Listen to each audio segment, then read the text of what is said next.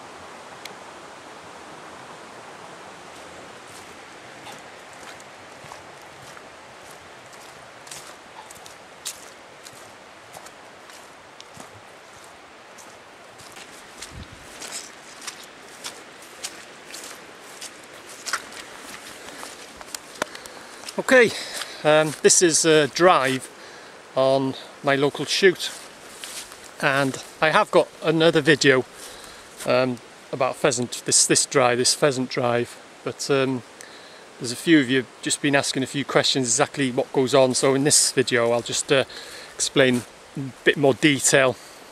In pheasant shooting, it's called a pheasant drive because the birds are actually driven towards the guns by beaters. Now then, where you actually stand in a pheasant shoot or a pheasant drive, you have to stand in a specific place. You don't just wander around with your gun, so to speak. What you do is at the beginning of the drive you actually draw your stand number. It's like, picking a number out of a hat, so to speak. And for instance, I'll just show you a stand here now. If you picked stand number 2, then this is where you would stand. You could see that there. This is stapled to a fence post, but other stands could be just a stick in the ground, with that number on the top of it. So if you're at the beginning of the drive, if you picked stand number 2, then this is where you would stand. And in this particular drive, the birds way up the top there.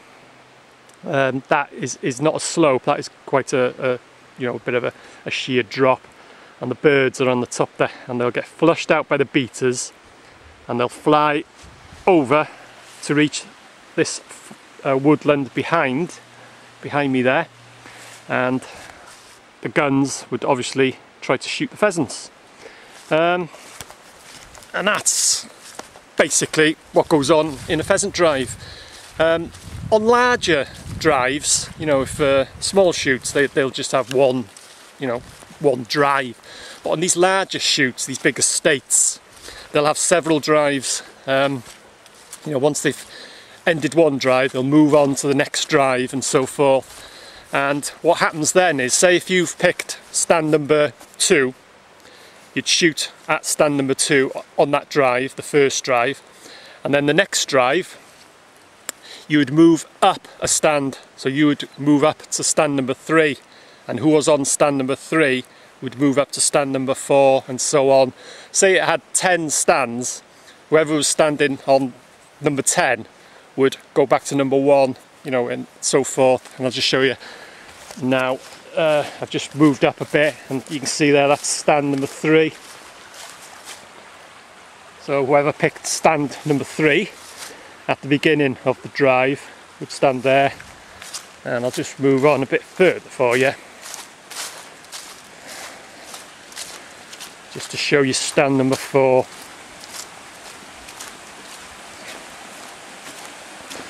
And you can see there, they're all equally spaced out.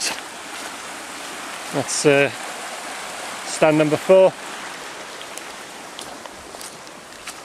And on some of these drives, the gamekeeper, you know, or the shoot manager will place a specific stand to make it really challenging for the gun.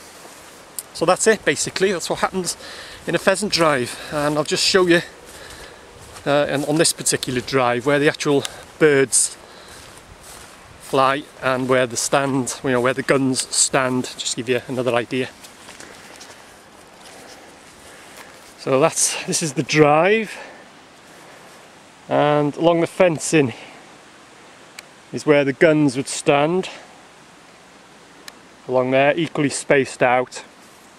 And then at the start of the drive, the beaters will flush out the birds, which will, in this particular drive, will take flight on the tops of them trees, and they'll fly over to that woodland there, and that's where the guns would try and shoot the pheasants. So that's it. I hope that's answered a few questions that I've been having.